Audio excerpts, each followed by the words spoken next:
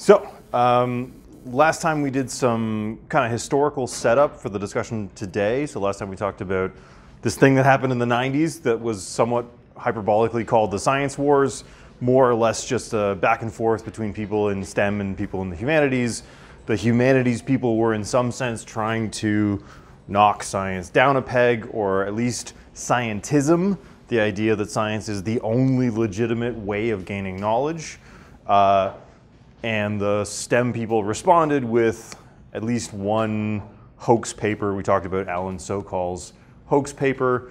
We talked a little bit about scientism last time, this idea that science is just the greatest thing ever, and also that it's the only way of knowing things, and any other way of knowing things isn't a real way of knowing things.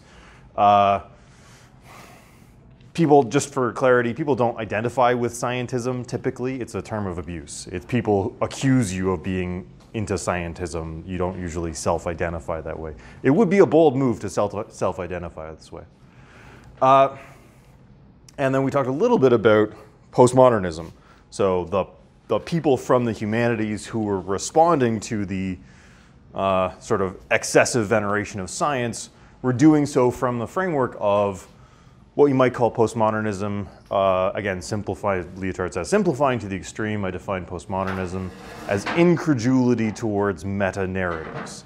So it's a general movement, a general kind of skeptical attitude or stance towards the idea that you can fit everything that you need to know into any nice, neat package. Put that way, it's pretty tame as a thesis. I think it's interesting to, if you go back and look at the way people react to postmodern critiques of science, the fear was that not just that you wouldn't be able to put the whole universe into one neat package, but that if you give up on a meta-narrative, all of your little narratives fall apart too. So the worry was, the fear was, that what you end up with is nihilism, not just incredulity toward the idea that, you know, here's science and here's religion, here's history and philosophy, and they all kind of stand independently. But if you give up on meta-narratives, then you give up on telling any kind of story about the world at all. Very few people seem to have explicitly defended the idea that you can't tell any stories about the world. I don't know of anybody who actually sort of gives that extreme version, but that's what people were worried about. That's what the people reacting to postmodernism were worried about. And we talked a little bit last time about social construction. And I've kind of been setting this course up in a way to present sympathetically the idea that science is a social process, and by definition, things that are the product of social processes are social constructions. Now, when the critics from the humanities of science called something a social construct, they were trying to, in some sense, denaturalize it, right? So something that seems so obvious, so real, so much a part of reality, if you can show that it's the product of a social process, what you've shown is that maybe it's not inevitable, maybe it could have been otherwise somehow, maybe it's not as real as you thought it was. So this trying to show that the products of science aren't just plain objective facts without any history behind them was, I take it, the product of people, or was the aim of people trying to do this style of critique. And the slightly terrified reaction was, well, if it's a social construct, that means it's all made up. That means it's not really real. How dare you say science isn't real? I thought you wanted vaccines. Like you use computers. You're not allowed to say it's not real if you use this stuff. So this kind of back and forth had some pretty extreme versions on, people were projecting extreme versions onto the other side of the debate. It's weird to see, I don't know, have you heard the term postmodernism floating around lately? A little bit. It's very weird for me to see that kind of coming back. From my perspective, somebody who kind of lived through the original version of this and then saw the conversation kind of go away, this seemed like a resolved issue. And there's a resolution that a whole bunch of people have developed, which seems to me to be somewhere between the two extreme versions, right? There's nobody that I know of today being like, science is just all made up. There's nobody around who says that science is just this undeniably objective, completely ahistorical set of facts. Pretty much everybody's somewhere in between. We figured out pretty well how to get the good parts of these two perspectives to work together. So it's weird to me to see postmodernism being treated now as though it's a serious threat in any way. Nihilism is a serious threat. The idea that life doesn't have any meaning or value is a genuine threat. That, I think, is the thing that might actually extinct us. Like, we could solve climate change if we cared hard enough. We just need a reason to care. And the meta-narratives used to be the way that, like, having a meta-narrative used to be the way that we anchored caring about the world. I've got a religion, my religion tells me what's important, that's how I know what to do. So that kind of went away, but that doesn't mean that you can't care about stuff or that stuff can't be meaningful to you. So there's a real threat of nihilism. People in my circles are calling it the meaning crisis. We have a crisis of trying to figure out how to assign meaning to the world. But postmodernism isn't that, as far as I can tell. So what I propose to do today is to go through there's always somebody who's willing to defend any position. So no doubt there are still people out there on the fringes defending extreme postmodern relativism, and a few people running around defending extreme scientism. But for the circles I hang out with, I'm going to present to you what's essentially the consensus view these days. There's a whole bunch of sort of subtle variations on what I'll present, but as far as I can tell, people in the field of thinking about science and how it interacts with society more or less are in some zone that I'm going to describe to you today, which I personally find to be a very satisfying resolution to this apparent tension, right? This apparent tension that we've got between, like, look, Grinnell showed us all the ways in which science is in fact a social product. Nonetheless, science seems to produce facts that are more reliable than any other way of producing knowledge that I know of. It's certainly produced some startling results. How do we resolve those things? Let me try to work through it. So our project today is to think hard about what it means for something to be the product of a social process, to be a social construct. So essentially what we're going to do is go through a few different ways of thinking about social constructs, see what their various consequences are, and then we'll have a kind of nice framework for thinking about this thing. And I don't think at the end it comes out to be a framework in which we need to be skeptics about the products of science, but it's also not a framework in which we can ignore the kind of social context of science. So you can hold those two things both in your head. You don't have to be a skeptic, and you don't have to pretend it doesn't have a social context. Okay, so we'll start from the reading from this week. So Haslinger gives us this nice phrase for generic social construction. This is a very broad sense in which something might be socially constructed. It's just in case it's an intended or unintended product of a social practice. And as far as I can tell, every bit of knowledge, so there's a life science textbook picture there. As far as I can tell, every bit of knowledge is a social construct in this sense. Everything. Math is a social construct. Physics is a social construct. Philosophy, everything. Truer words I have never seen in a Marvel movie. Thor in Avengers Infinity War says, all words are made up. And that's true. All words are made up. So anything that you use words to express, or symbols, or math, or anything like that, those are all, in this sense, social constructs. Okay, so does that mean that everything that you say with words has no objective truth value? That it's all just purely subjective and you can say whatever you want, and when I say you're wrong, I'm just imposing power on you rather than tracking the truth in the world? Does it? I don't think so. Okay, so yeah, I don't think that something being a generic social construct means that there's no facts of the matter. So let's get a bit deeper into this. The fact is, all words are made up. We experience, in some sense, we experience or express the world through the taxonomies that we build. Right? So a scientific paradigm comes with a kind of taxonomy. We certainly record our experiences through the ways we have of speaking about the world. You might notice if you take old descriptions of the world, you might notice some oddness of it. Roses are red, violets are blue. Violets, I don't know if you've seen one, are purple, or you might say violet. Why would they call them blue rather than violet? Yeah. It has to do with the cost of pigment during the Middle Ages. So blue dye was very, very expensive.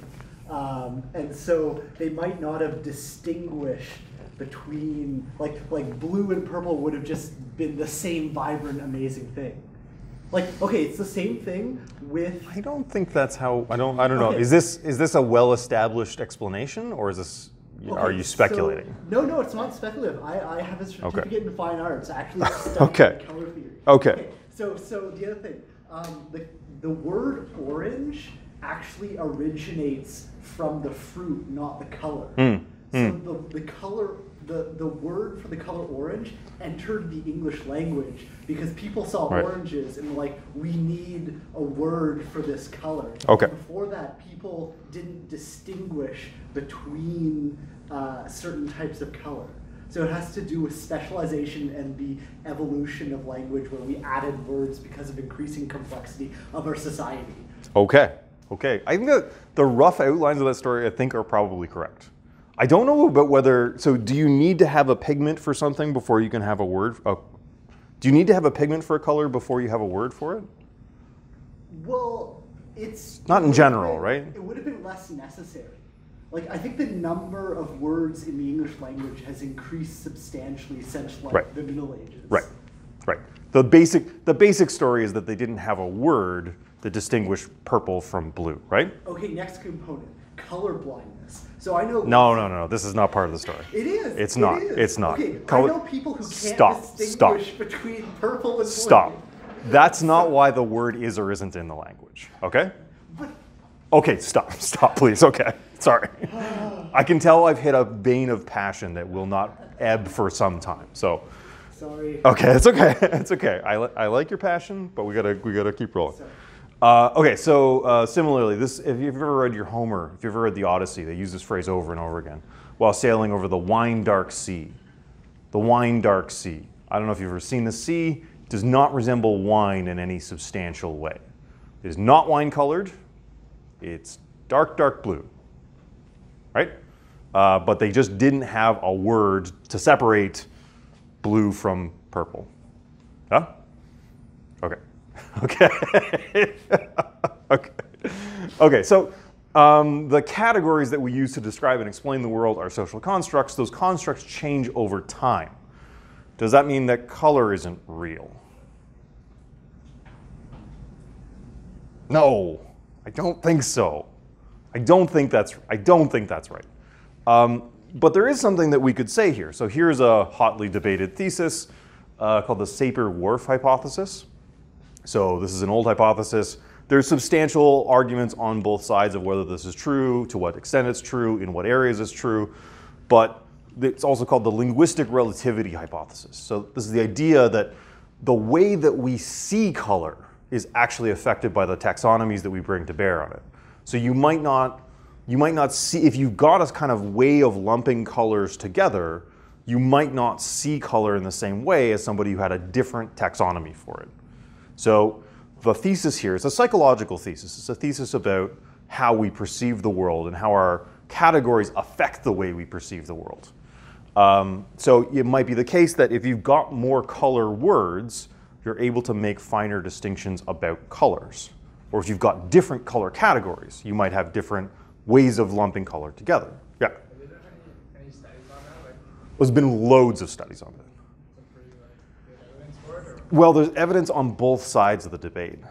And there's different domains in which it could be true or false. So there's like there's studies that show it's true and studies that show it's false. There's studies about color. There's also studies about time. So different cultures have different ways of talking about time, and that might affect how you think about time. That version hasn't really held up all that well. The color thing, maybe. Go ahead. Wait, what are you? I No? was going to say anything. Okay. I could. I'm holding back right now. Okay, There's so okay. much that I could say right now. Okay. I'm not going to say it. Okay. Thank you. I appreciate your restraint. We only have so much time. Yeah, right. So this is, again, hotly debated. It's a psychological question, right? So do the categories that you bring to bear on the world change the way that you see the world? In some kind of literal, this is a literal perceptual sense of what you're seeing, what you're experiencing. So this is a way in which, okay, so we started from like very, very generic social construction, like, yeah, the words, those are social constructs, that's fine. Now, the way to kind of ramp this thesis up in sort of seriousness is if the way that your language is structured might have some impact on the way that you see the world. And it's not a thesis with nothing behind it in terms of psychology. It's a thesis that continues to be debated. It's hard to test. I mean, we certainly know that people can make color discriminations much more finely than they can name colors. So you can distinguish like 1,000 shades of red, but I personally have like 4 words for different colors of red. So you can tell the much smaller differences than you can name.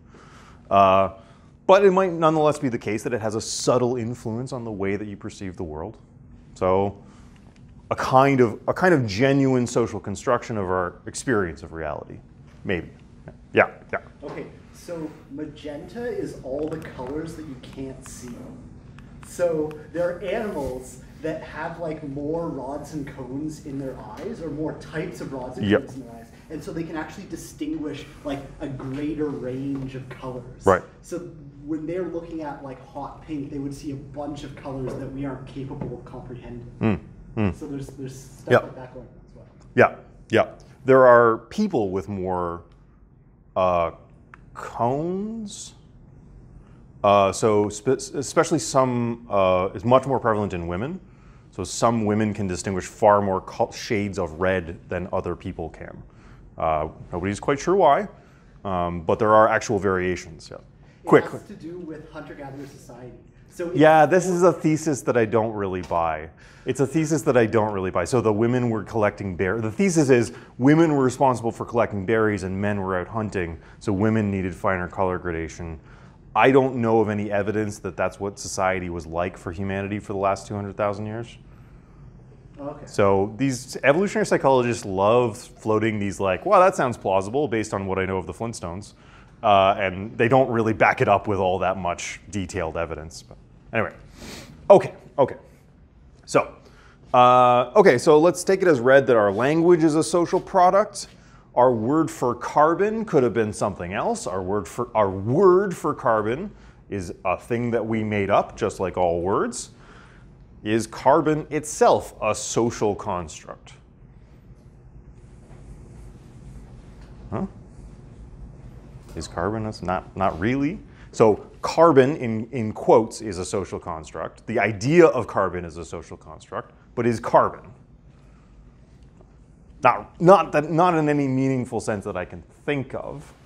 But people, so here's where the debate starts. So here's where the actual kind of argument begins. So I'd like to draw on Ian Hacking's book, The Social Construction of What? It ends with a question mark. The social construction of what? He begins this book with an A to Z list of just, he went through the library catalog and like the social construction of A, B, C, D, and there's like dozens and dozens of things that are claimed to be socially constructed. And his project in this book is to try to sort out, well, how could that possibly be a social construct? What do you mean by that when you say it's a social construct? So he gives these 3 conditions, and I think they're pretty good conditions for kind of thinking this stuff through. So number 1, so if X is our thing, we're claiming X is socially constructed.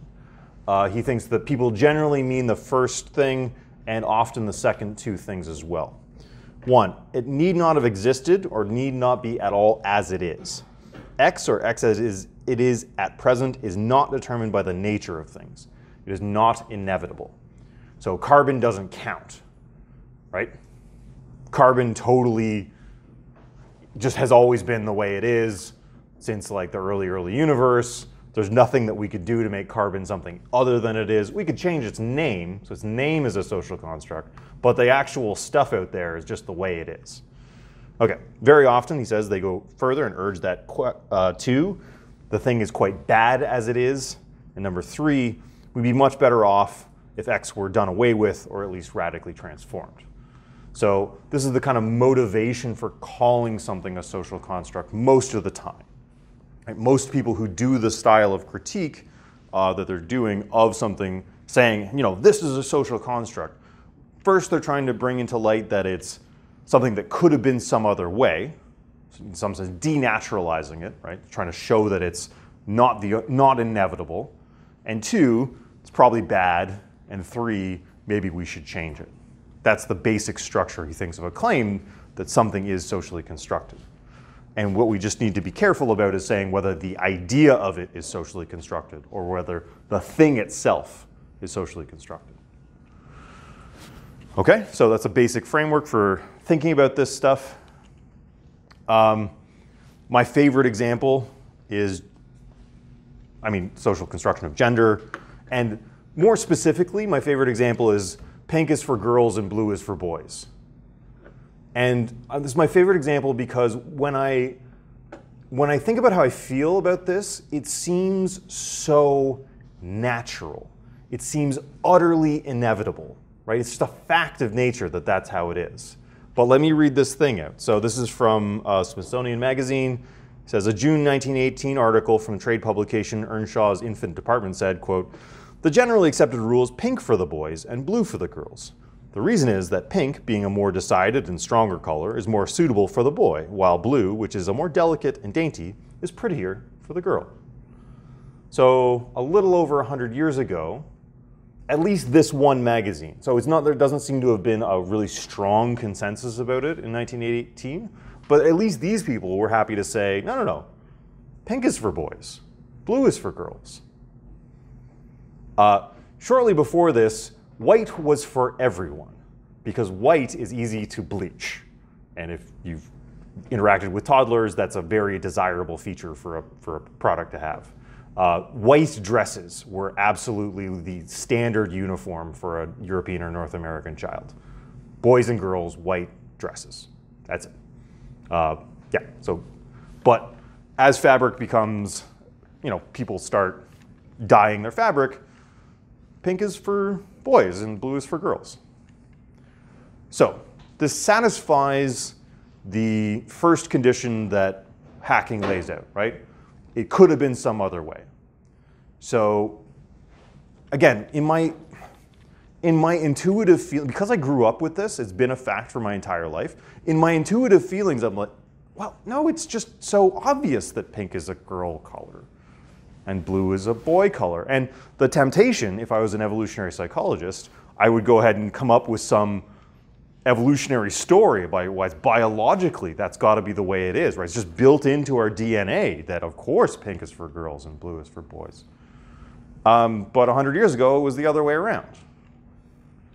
So the nice thing about doing this kind of social critique, about pointing out that something is a social construction, is taking something that's intuitively feels so natural, feels like it's just the way things are, and demonstrating that, no, actually, it's totally not that way at all. And gender is a very rich vein for this stuff. If you look at the way other cultures dealt with gender, it's been very different all over the world, all throughout history. So when you say like, no, it's just got to be this way, well, no, it's not biologically inevitable that our gender norms are the way they are. They could have been something else. And you know that by looking at the history and seeing that they have been other things in different times and places. So, my absolute favorite example of a social construct. Okay. So, that seems all fine and nice. Why did this stuff worry anybody? And it genuinely did worry people for quite some time. Hacking asks, let's get down to gut reactions. What are we afraid of? Plenty. There's the notion that any opinion is as good as any other. If so, won't relativism license anything at all? Okay, so this is the notion of relativism. Relativism is the idea that there's just a bunch of ways of looking at something and no one of them is better or more desirable than any other. I might force my way of seeing things on you, but that doesn't mean that I'm right. That just means I'm more powerful than you. So relativism is a kind of corollary of postmodernism, you might say. So people are relativists about lots of things. You might say, look, it's just a kind of fact about our specific culture that we find certain things right or wrong, right? Like, I worked with a guy who immigrated from Poland, and he immigrated when he was a kid. It was a hot day on the playground, and he took his shirt off, and people's minds were blown. They were just like, you can't do that. Oh my God, you can't do that. What are you doing? He's like, I'm a little kid. I'm hot. I'm gonna take my shirt off. That's just the way things are. So we've got different cultural norms about whether it's okay for a little boy to run around without his shirt off on the playground. Relativism is the idea that not one of those just isn't the correct standard. Yeah. Yeah. So this got people worried, and I mean, that example is innocuous. Like, if we changed the way we acted with respect to that, I don't think anything would fall apart. The worry is that if you pull on this one string, the whole sweater comes apart.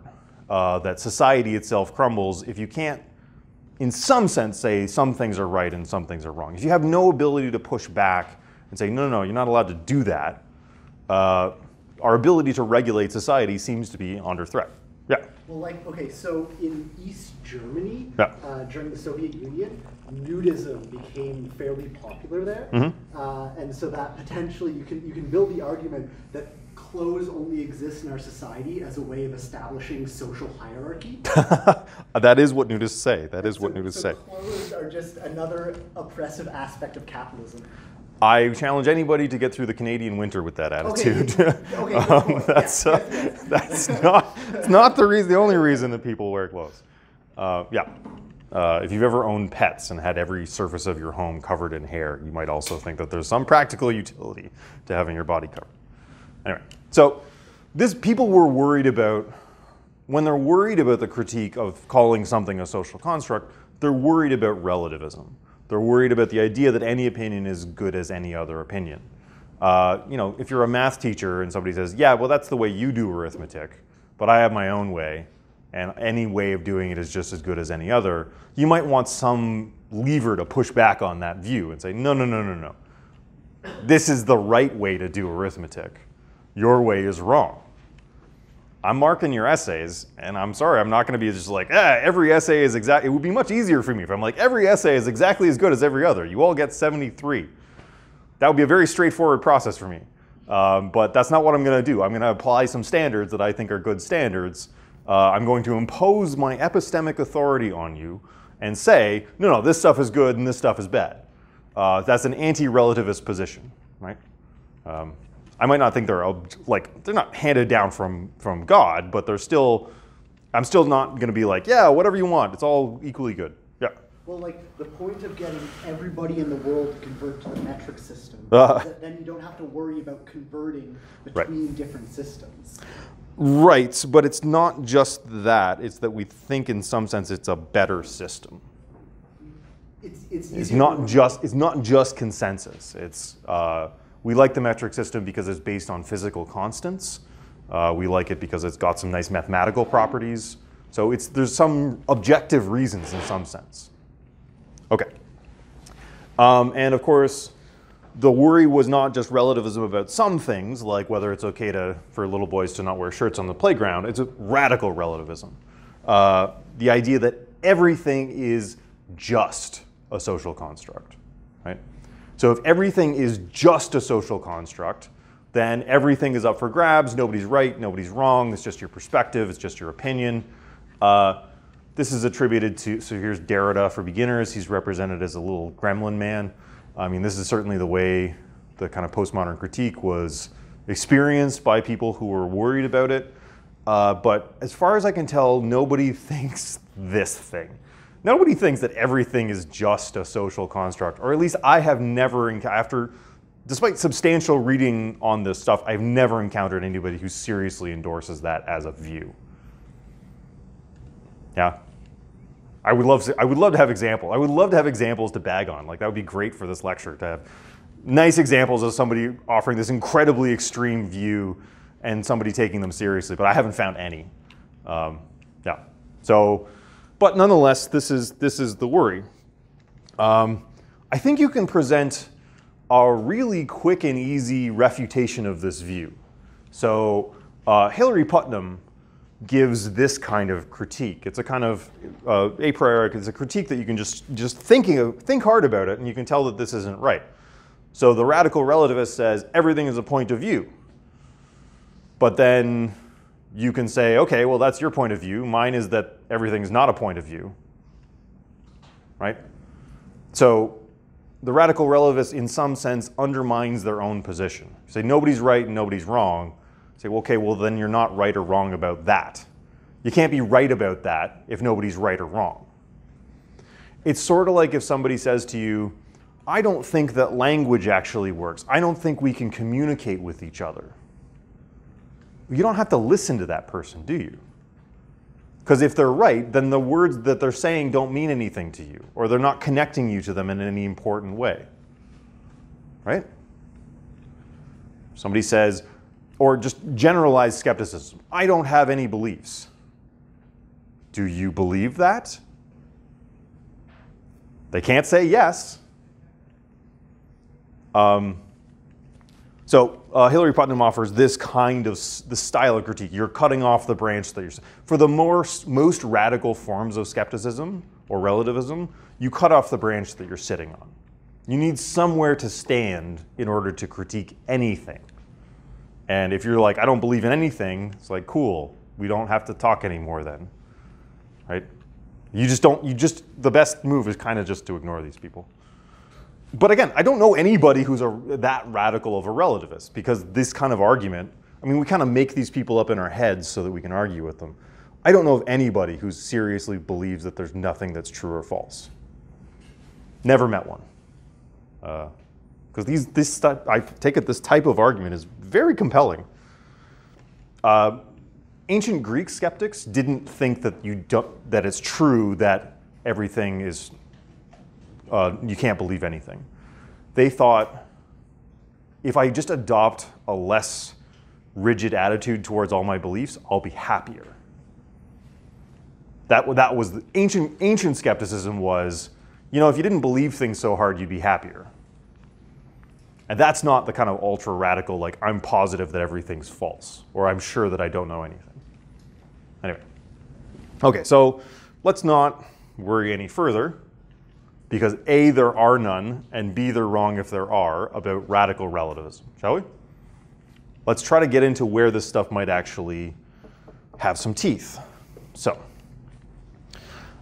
some things from Hacking's list, things that have been called social constructs: gender and sex, race, women refugees, child TV viewers. Okay, so women refugees. What? Child TV viewers? What? Let's get a little bit into that last one. So I think this is a really interesting case. The social construction of children TV viewers. So before this was a category that people kind of explicitly identified, there existed children who watched television. But there wasn't actually children's TV shows.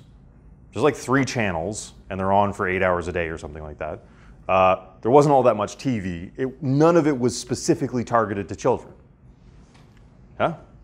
So the category child's TV viewer was not an important category. It was not a category that anybody talked about or thought about or worked on. and certainly wasn't a category of viewer that anybody was targeting. Now, of course, we do have children's programming. We have whole channels dedicated to targeting children.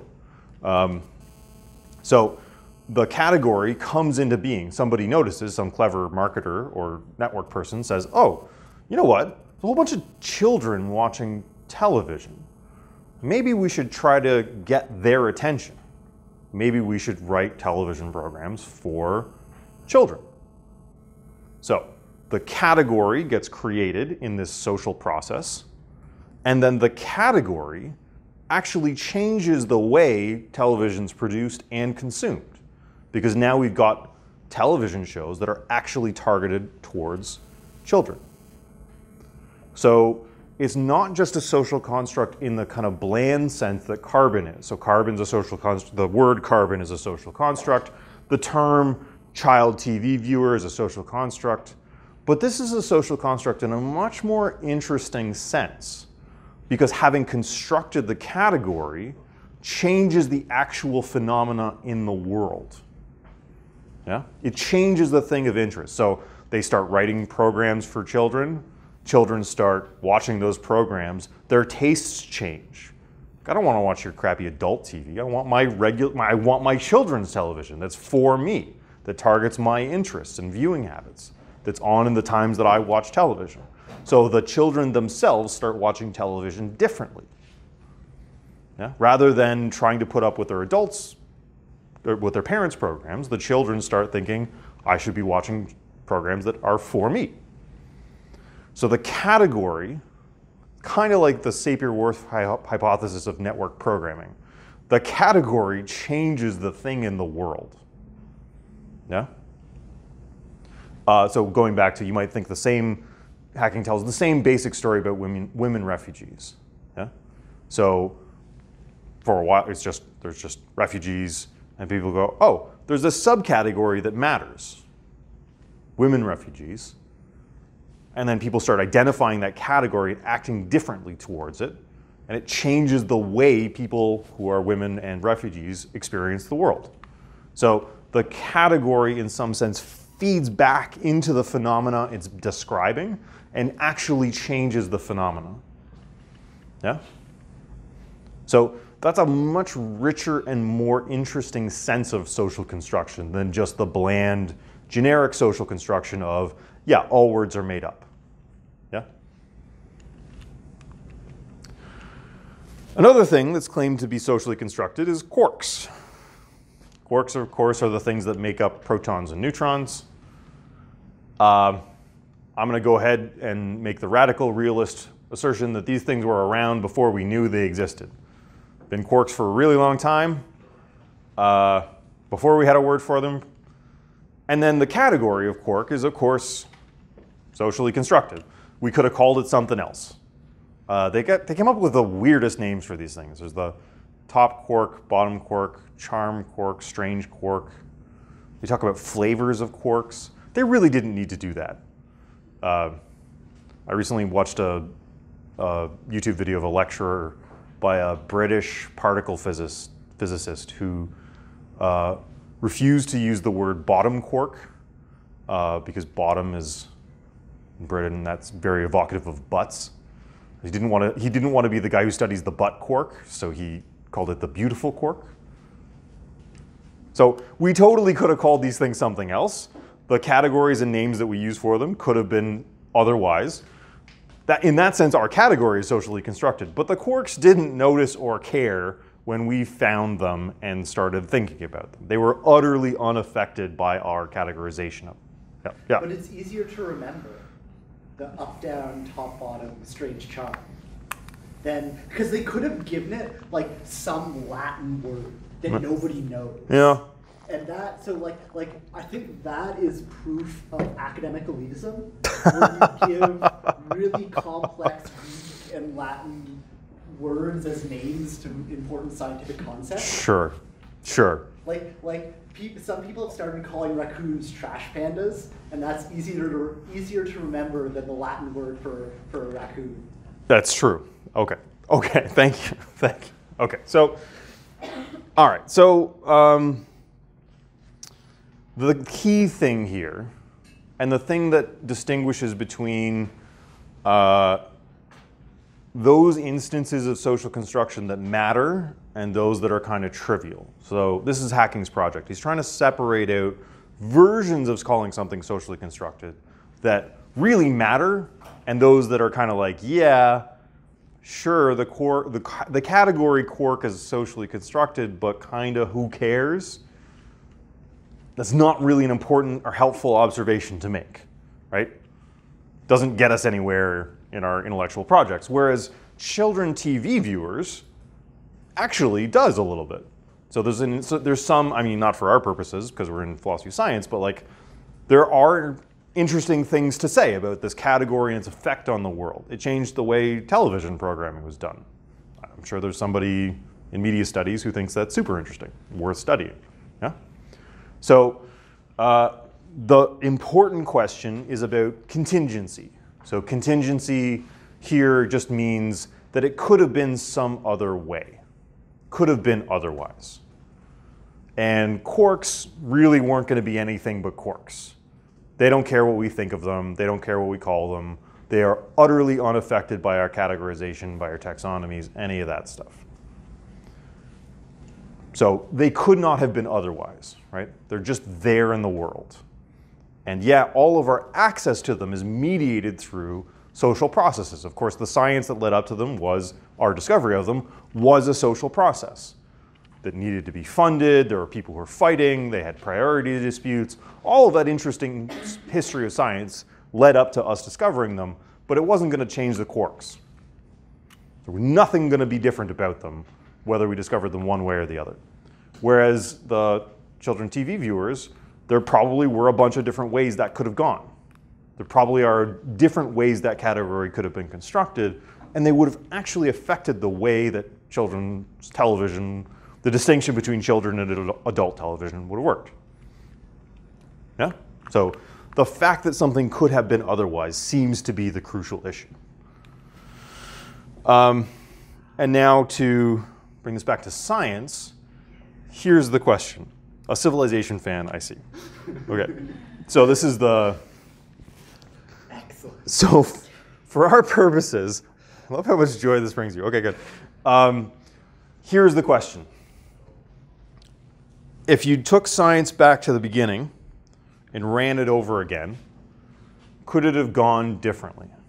This is, if you play the game Civilization, you run through the scientific process. You go and run through history, you run through the scientific process. But it's you're kind of on rails in a sense, yeah? Like it's not like you start Civilization over from the beginning and science takes just some completely other path than the one it did. There's no version of the game where you discover helicopters before trains. There's no version of the game where you discover nuclear physics before bronze working, or whatever it is. Yeah? So in this game, at least, it's a very linear path. There's no branches. There's no really radically different ways it could have gone. So if you ran, if the civilization picture of the universe is true, then if you started science over from the beginning, it would have gone the same way. And if our test for something being interestingly socially constructed is that it could have been some other way, then that means that the large-scale structure of science isn't interestingly socially constructed. Now, we probably shouldn't read our ontology off of the structure of video games. It's not really an accurate or reliable way of understanding how the universe works, so I don't take it that this is evidence that science is actually like this. And there might be questions about, it could have been very different in the details, but ended up the same in the large scale. It might be that if we ran science over from the beginning, it would have ended up very different than we have now. So this is the question, I take it. This is the version of the question that tells us whether, this is the test, the litmus test to tell us whether science is a social construct in any interesting or important sense, or in the trivial, yeah, we made up the word for quarks, who cares sense. Yeah? Here's the question.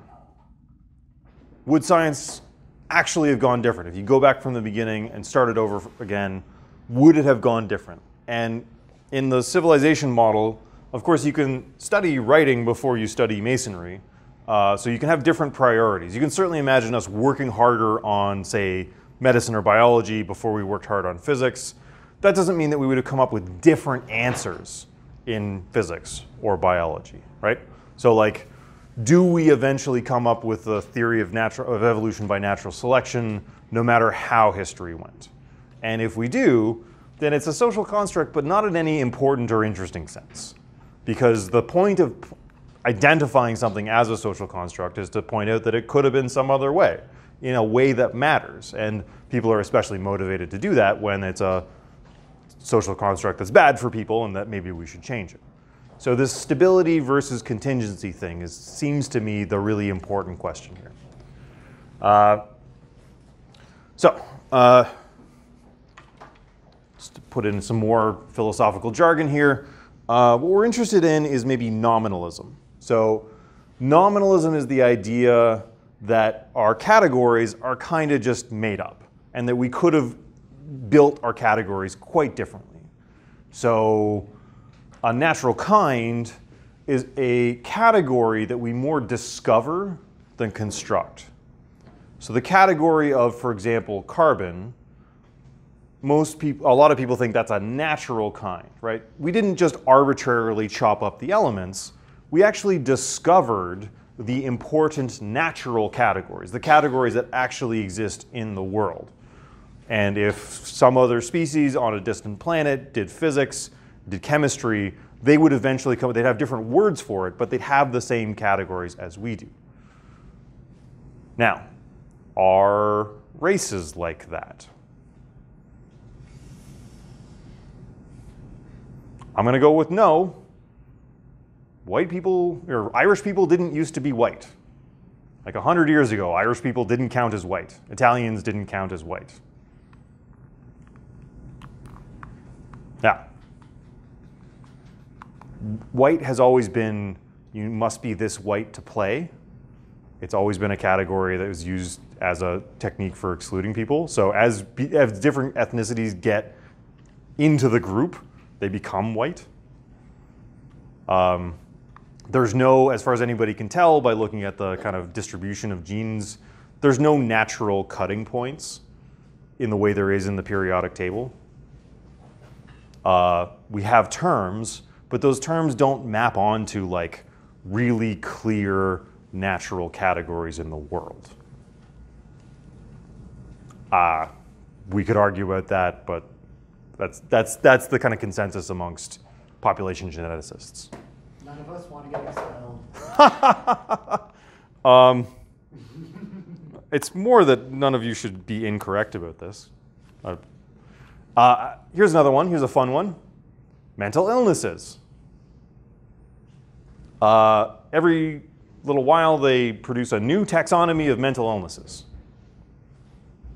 And the hope is, the dream is, of course, that we find the natural kinds, that we categorize them in a way that, the expression is, carves nature at its joints, that finds the natural that discovers the natural categories that exist in the world, which hopefully comes along with categories of treatment that are effective for those categories of illness, right? That's the dream. Anybody gonna bet that we're there yet? Well, probably not. Probably not. Probably something like bipolar is a bunch of different things, that depression and schizophrenia are a bunch of different things that we kind of lump together by their symptoms.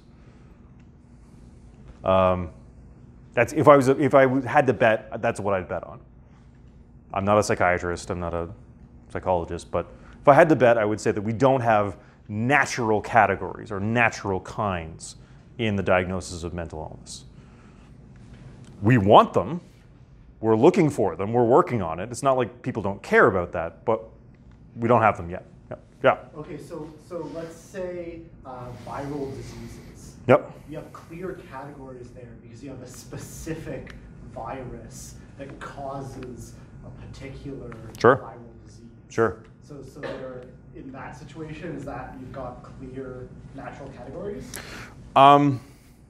You probably have pretty good categories. I doubt that you have perfect natural kinds because of the mutation rate in viruses. Viruses are infamous for being really good at mutating.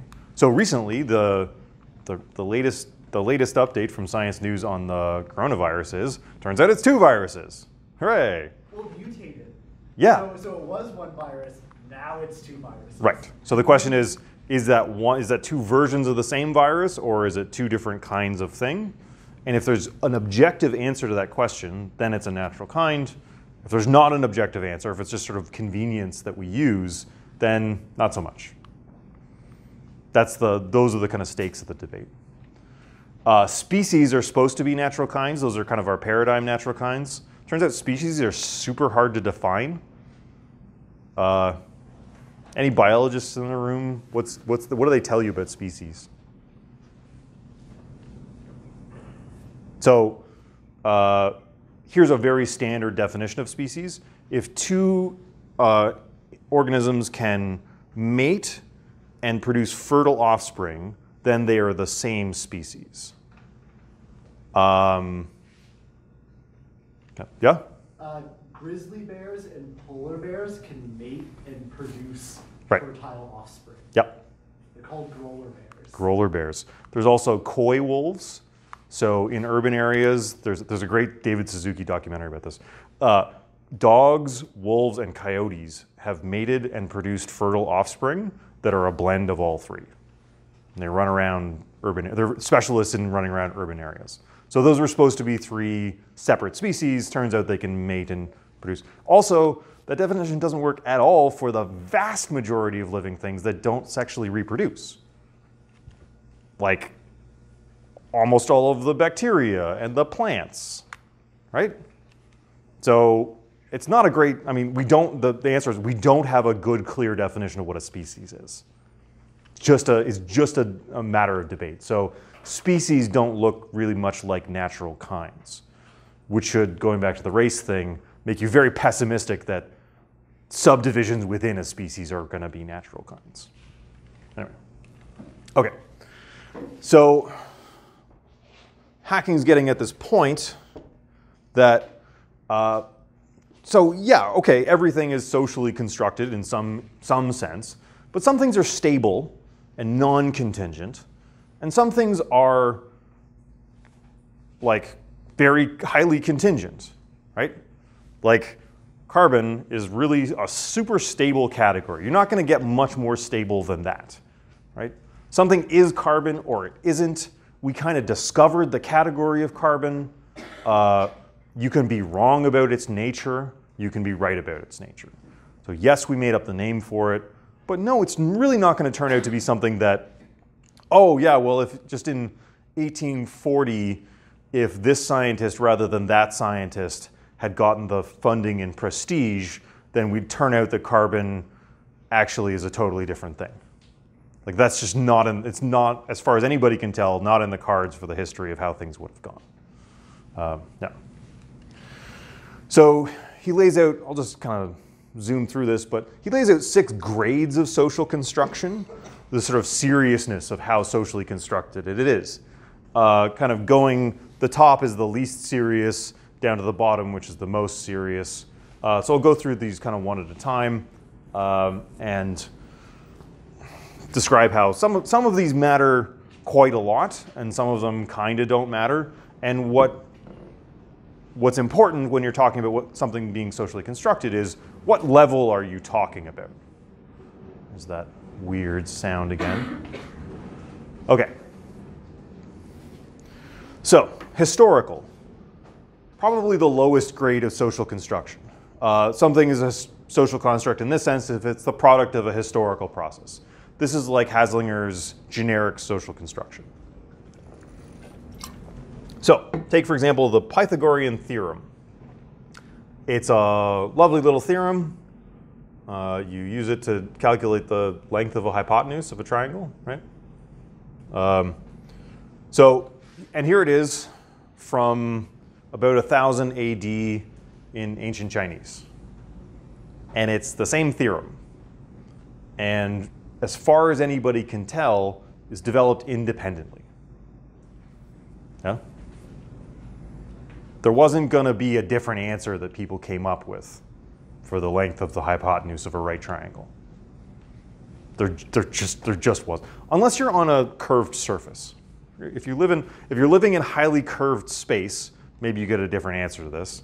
But given a plane surface, the fact that Pythagoras and these ancient Chinese mathematicians and maybe ancient Babylonian mathematicians as well all independently produced the same theorem isn't super surprising, because there just wasn't going to be a different answer to that. There's just a right and wrong answer, right? So, yes, there's history here. We call it the Pythagorean theorem. We could have called it something else. We have different experiences of what math means to us.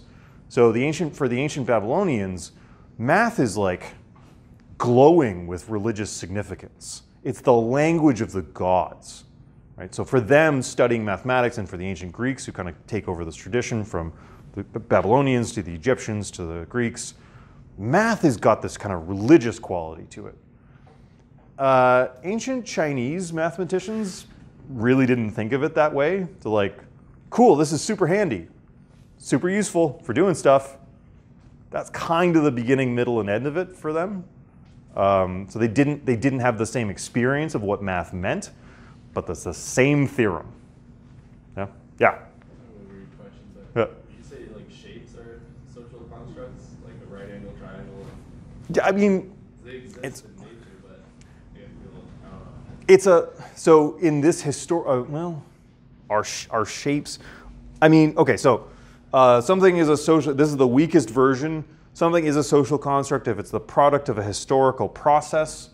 I mean, actually, the actual carbon that's like in asteroids isn't a historical process in the sense that humans were involved. So it's not a social construct. Society wasn't involved.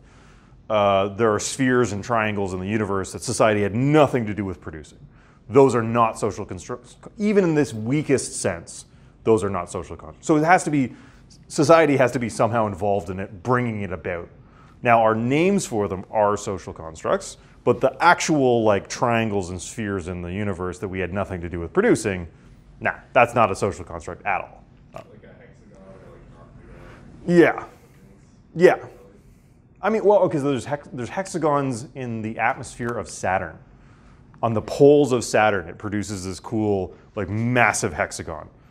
So there you go. There's a hexagon that nobody was involved in creating, as far as anybody can tell. So yeah. About that, it's interesting because I did a project on Saturn in high school, and it was an art thing. I had to do a sculpture of it, and I found out about that hexagon thing, and I wanted to make it on the Saturn model. My teacher was like, "Oh, but what's the other meaningful significance? Oh, it's hexagon. It's a 6-sided thing." And like she went on a tangent about these things. I'm like, "Whoa, this shape just exists in the world." Yeah. It's not anything, Yeah. There's no symbolism. There's No. nothing involved with this.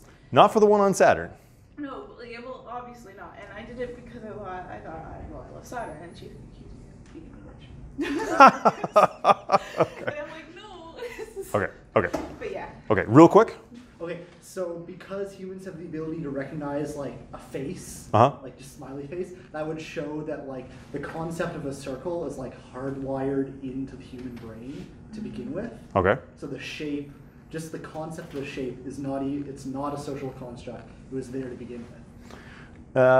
Okay. I accept that. Okay. And you had a comment. No. Okay. So, there's stuff, here's the next grade of social construction. Something is an ironic social construct in this sense. It's a product of a historical process, but we have to pretend that it's not. Money's like this. So the system of currency we have today is absolutely the product of a social process. It could have been other ways. It used to be other ways. So money used to be pegged to gold, for example. So if you had a bill, it represented a chunk of gold somewhere. That's what it was there for. Like this bill represents gold, and it doesn't anymore. So the way that money works has changed over time, changed dramatically. But go ahead and try to pretend that money's go ahead and act like money's just a social construct, see where that gets you. It will go very poorly for you. You have to act as though this thing is an objectively real fact about the world. I mean, money imposes itself on us in a very real way that even if you're fully aware of the history of money, doesn't really change the way you get to act with respect to it. So that's going to contrast with the next couple of grades of social construction. Yeah? I mean, maybe if you do a revolution, you get to change the way you act with respect to money, but none of us are doing that today. Today, we have to like treat this as just a fact of the world, right? That contrasts with the reformist and the unmasking versions of this. So reformist notion of social construction is X is bad, and although we can't get rid of it altogether, we can change it. So we should recognize that something is a social construct so that we can alter it. Picture of the women's suffragettes here. Suffragettes were not radical, like destroy gender people. They were like, okay, gender, maybe we should both vote. That was their proposal. Like, it was just like, hey, let's all vote. It was not destroy gender, it was we need to update the picture of gender that we have in a legal sense such that we're all voting, right? So, but at the time, I'm sure for a lot of people, it was just blindingly obvious. It's a very nice phrase, isn't it? Blindingly obvious. It was blindingly obvious that women don't vote, right? It was just utterly natural. It was utterly like transparent to them. That's just the way it is. You don't vote, men vote. So the reformist social constructivist says, hey, have you ever noticed how that's not the only way things could be? And maybe we should change it a bit. That's the reformist sort of picture. It's important to notice that X is socially constructed so that we can make changes to it. And that goes really nicely with the unmasking. So unmasking says X could have been otherwise, and by demonstrating that, we in some sense reduce the authority or the naturalness of it. So pink is for girls, blue is for boys, as I said, is my favorite example of this. It strikes me to this day, I've used this example a number of times, I'm perfectly aware that it's a social construct. It still strikes me as supernatural, not supernatural, it's very natural that these colors go with those genders. We might say, to use the language that we introduced before, unmasking makes an unknown known into a known known. Something that you were just assuming before without even reflecting on it, turning it into an explicit object of knowledge so that you can critique it. So that goes really nicely with the reformist version of social construction, where we're like, this sucks and we need to change it. So you say, first, hey, did you notice that it doesn't have to be this way? Second, did you notice that it sucks? And maybe we can change it. Okay. And then deeper and deeper, we get to the rebellious stage. Look, X is contingent, it's bad, and furthermore, we'd be better off if it was done away with entirely. So this is not just reforming the concept, but getting rid of it. There are lots of people who think this is about gender. Like, look, gender is just a mistake. We just get rid of it. There's lots of people who think this about beauty ideals, for example.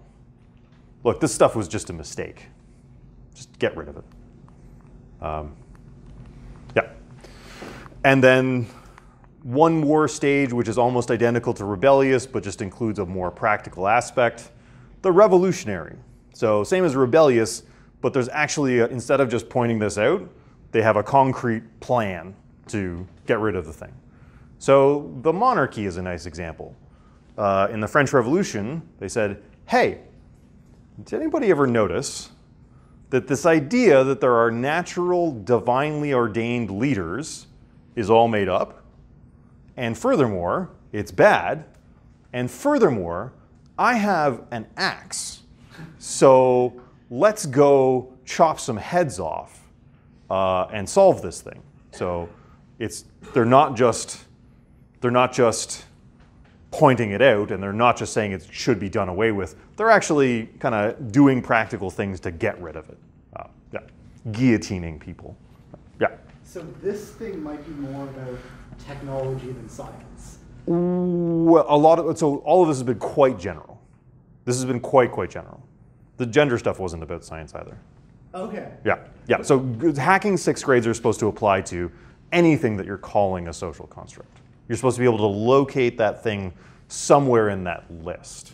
Because those like rebellious concepts would have existed through most periods in human history, but it was the fact that gunpowder was invented, and the peasants could quickly arm themselves with guns, whereas before it took way more effort to train an army to rebel. Sure. It's certainly a historical factor here. Yeah. Okay. So hacking sixth grades of the kind of seriousness with which you're calling something a social construct. From the pretty much trivial to the we're out in the streets with barricades, Les Miserables-ing it. Yeah? Okay. And I'd like to give you, okay, so we started off with this like historical, this conflict in the 90s of like, oh my God, people are saying science is all made up. And oh my God, these people are saying that science is just the bee's knees and is all you need. And part of the solution to that was people doing some careful thinking about what the claims being made on both sides were. I take it that that's what hacking was doing. He's just trying to categorize, like tell me exactly what do you mean when you call something a social construct and why are you doing it? So with that in place, it's easy to kind of like, it helps a lot to sort of resolve the different perspectives, to have a place for the different ways of thinking about this stuff. It's not yet a positive vision of what we should think. So let me just briefly do one version of, I think, where the consensus broadly is in at least the people I hang out with. Again, there's a bunch of different versions of this, but here's one version that I really like. It comes with a really nice metaphor. So Rasmus Winther, I've been giving this lecture for like 5 years while he's been trying to write and publish this book. I think it's coming out in the next 2 months. So very soon you'll be able to buy this book by Rasmus called When Maps Become the World. And he's arguing basically, I mean, his basic thesis is realism versus relativism is an essentially misguided argument. There's something in between that's better than either of them. Don't fight, you guys. Believe my thing. And he uses the example of map making to argue for a perspective he calls contextual objectivity.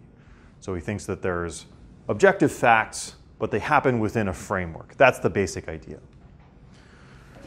Okay, so let's do the example. So I hope you've seen this before. This is called the Mercator projection.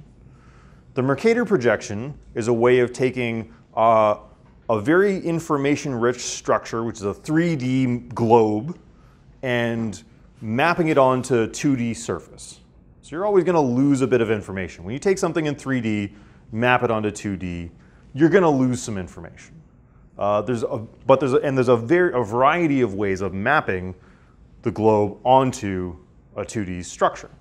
So the Mercator projection was very, very popular, especially amongst people who sail boats, because on the Mercator projection, if you're trying to sail from England to Newfoundland, a straight line on the map is a straight line for your boat. Yeah? So if your concern is, I need to sail my ship, then having this way of projecting the globe is ideal for you, because you want to take a straight line, the shortest distance between any 2 points. The shortest distance on a globe corresponds to the shortest distance on this map. That's nice for you. It has some weird features, though. So, for example, Greenland is enormous. It's about the size of Africa. It's bigger than South America. But that's not true.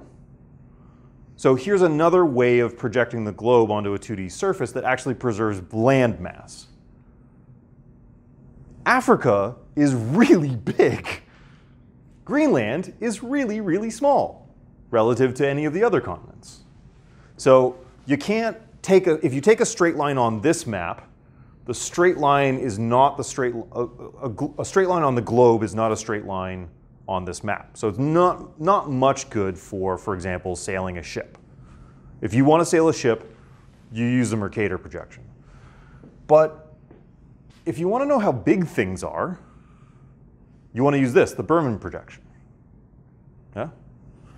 And you might come up with some weirdly distorted ideas about the world if all you've ever seen, I mean, I take it you're much more likely to have seen the Mercator projection. And if, for example, you're a Canadian, you're like, wow, Canada's huge. Look how big we are. We're as big as Australia. Look how big Greenland is. It's way bigger than Australia. You might come up with some distorted ideas about the structure of the world if all you've ever seen is the Mercator projection. So this one gives you much better information. Okay, so which of those two is correct?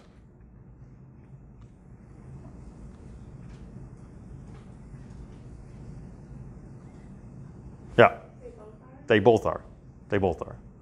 Or neither of them. Either would, yeah.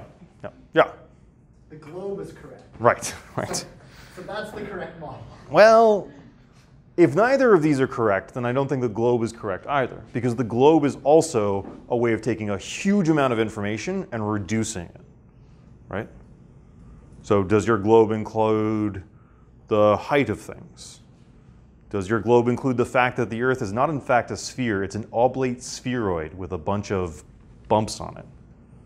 No? Okay, then it's not correct. It's a way of taking a very high information structure and projecting it onto a lower information structure, right? So these are both, in some sense I want to say, like, if you're talking about things that are true or false, there's actually only one type of thing in the universe that can be true or false. It's a sentence. A proposition, if you want to be philosophical about it. Nothing else. What these two projections are methods of representing the world. Now they can be right or wrong. I mean, if you say, okay, I'm going to do a Mercator projection and your Australia comes out bigger than North America, then you did it wrong, right? So there's facts of the matter here. But the question, which of these projections should we prefer, actually depends on what you care about. If I'm driving a boat, I want the Mercator projection. If I'm trying to figure out how big things are, I want the Berman projection. So we've got, in either of these cases, when you're mapping anything, when you're building a map of the world, you're doing a selection process, always, right? There's the famous story by Borges where people want to make a map that's super accurate. So they make it exactly the same size as the kingdom that they're mapping. The map just lays over the entire kingdom. That's not a map, right? That's just an extremely inconvenient piece of paper. The function of a map is to take something complex and represent it in a simple way. You're always losing information when you do that. You're always doing this selection process.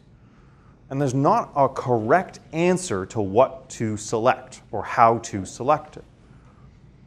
There are some aspects that we emphasize and some that we downplay, and which aspects should be emphasized and which can be downplayed depends on what you care about, right? That depends on your values, what's important to you. Yeah? But once you've decided what's important, once you've decided which projection you're going to use, then you can be right or wrong. Yeah? So, here's a bike map of Peterborough. This is different than Google Maps, it's different than a driving map. The bike map shows the bike paths. If you're a cyclist, you want to know where the bike paths are. That's a fact that's picked out and emphasized by this map. It's represented very clearly for us, because if you're a biker, that's what you want to know about. Now, having made that choice, like, you can be wrong about where the bike paths are. if you have this bike path going down this way, but it actually goes down this way, you're wrong. Yeah? So within the framework that you've chosen, there are right and wrong answers. It's not relativism. So inside the framework, we're not doing relativism anymore. We're not doing, oh, just whatever you think. Yeah? You can be right. You can be wrong. There are facts. And those facts are independent of our interests now. The question is, which framework, which way of representing the world do we want?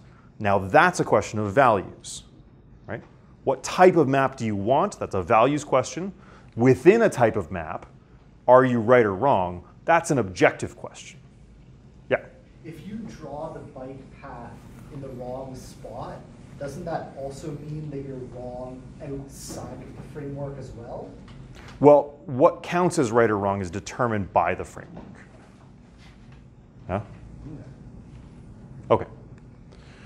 So, that's a basic idea of contextual objectivity. That is that there are going to be various, value-based choices to make that are not true or false questions about how we're going to represent the world, the framework in which we're going to represent it.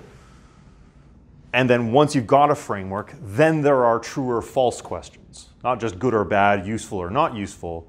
Then there are, is this a correct implementation of that framework or isn't it? I think this can interestingly relate back to our discussion of the problem of noticing and having a frame for a given problem. So remember that stuff about framing your problems, about insight problems where you have to change your frame. A given framework or a given paradigm, Winther wants to say, isn't the kind of thing that can be right or wrong, right? Because it's a set of choices about what you care about in some sense. Yeah? But they can nonetheless encode values. So by caring about some set of things more than another set of things, you are there are values there. So Winther's proposal, contextual objectivity, is trying to find some place where we can say two things. We can hold two ideas in our head at once. We can say, yes, values play a role in the way that we represent the world. If you're picking a projection, that's a values proposition. Do you care about driving a boat, or do you care about getting land masses right? Values play a role in constructing our view of the world. Can you be right or wrong about the world? Yes, because once you've chosen your framework, there are facts of the matter about whether your map fits reality. Yeah? You can build any kind of map you want. The kind of map that you want depends on what you care about. But having chosen a kind of map, now you can be right or wrong. You can be right or wrong. That's what the exact opposite of the radical relativist position. Something like that. So the globe at no point boils down to any given 2D map. There's not just one correct map. The relativists had that bit right, that there's lots of ways of looking at the world, and that your values are going to help determine which ways you think are important or interesting. But important and interesting are different than right and wrong. And it's within a way of mapping the world that you get the right and wrong, the correct or incorrect, the objectivity that we're talking about. This is the proposal. Yeah? What about like flat Earth? These are all... I believe the world is flat, and then I choose to map the world like that. Is that then Yeah. correct? Because my framework is that the world is flat. So the world is flat is a proposition. It's a sentence. It's true. It's provably true or false. So it's a good point though. So it might be the case that not all frameworks are like even feasible or something like that. That's a flat Earth picture. It's flat. It's the Earth. No. Yeah, I know what she means. I know. Yeah. So good. That's actually a very interesting thought here. So like, we might not be purely, you might want to say, you want to sprinkle in even a little more objectivity than that and say something like, look, not all your frameworks are going to be worth a piss. Like, not all your frameworks are going to be such that you can be like, yeah, well, whatever you think, or it's just a matter of your values. I don't know, like, yeah, so you do need some kind of baseline, like, yes, this framework is at least mildly plausible, something like that. Yeah. Maybe it's useful to look at when the framework first emerged. So like going back to the concept of like a tech tree. Yep. So like technological advancement in humans probably began with like stone tools. Yeah. And so being able to distinguish between a more advanced stone tool and a less advanced stone tool would have like a distinct evolutionary advantage. And so like all of our understanding of technology is built on just understanding whether this rock is better or worse than this rock. Potentially, yes. Potentially. Yeah. Okay. So I don't know. So this is Winter's way of finding some middle ground between the kind of like people insisting that science is a social construct and the people who insist that it nonetheless comes up with objective facts. You might want to say something like there are some more natural frameworks. So like there's some, just like with, so hacking's thing was, there are some categories that we more discover than make up. So you could have a totally different framework for carving up the periodic table of elements, but boy, some of them are bad and some of them are really, really good. Some of them are more natural in some important sense. So maybe hacking, or maybe Winther's thing applies more to stuff where there is choice. So within those non-natural categories, within those places where there are some choices to be made. So these two projections, there's genuine choices to be made. There's nothing inevitable about the Mercator projection. There's nothing inevitable about the Berman projection, right? There's a genuine choice that we have to make. The choice is value-based. With the periodic table of elements, maybe there is no choice there. Maybe there's just some people get it. Sometimes you get it right and sometimes you get it wrong. This is a way of talking and thinking about those situations in which there are genuine choices. There are genuine sort of like questions that you can go one way or the other on. And that might apply to scientific paradigms as well. So a scientific paradigm is a set of beliefs about what's interesting or important in a scenario. Sometimes there might just be a fact of the matter about what matters. Sometimes it might not be the case. Sometimes there might be a whole bunch of stuff that we could be interested in. So again, I think particularly about mental illness. So there's currently a very microbiological picture of mental illness. What we want to know about a mental illness is which neuroreceptors are involved, which neurotransmitters are working on those, and how can we alter those with drugs. Like that's certainly one slice of the picture. Here's a different slice that you could take. Which ways of organizing society bring about these symptoms, and which other ways of organizing society would alleviate them? A very different question. Yeah. So like, which lifestyles are prone to bringing about problems, and which lifestyles alleviate them? Very different question than the kind of biomedical question. And it might not be that one of them is just the only correct question to be asking. So now our values are playing a role in deciding which questions we're asking.